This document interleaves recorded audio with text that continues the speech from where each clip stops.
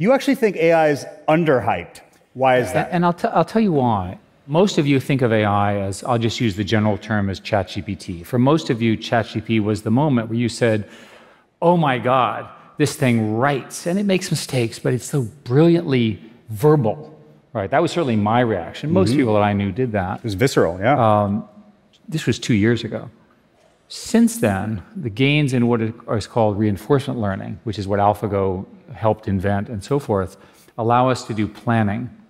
And a good example is look at OpenAI O3 or DeepSeek R1, and you can see how it goes forward and back, forward and back, forward and back.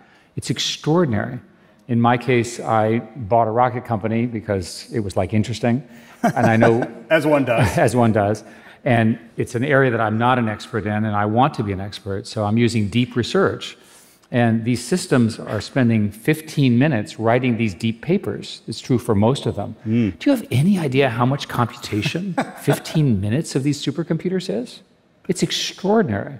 So you're seeing the arrival, the shift from language to language. Then you had language to sequence, which is how biology is done.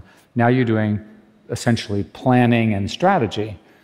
The eventual state of this is the computers running all business processes, right? So you have an agent to do this, an agent to do this, an agent to do this, an agent to do this, and you concatenate them together, and they speak language among each other. So when I look at this future, I want to be clear that the arrival of this intelligence, both at the AI level, the AGI, which is general intelligence, and then superintelligence, is the most important thing that's going to happen in about 500 years, maybe 1,000 years in human society, and it's happening in our lifetime. So don't screw it up.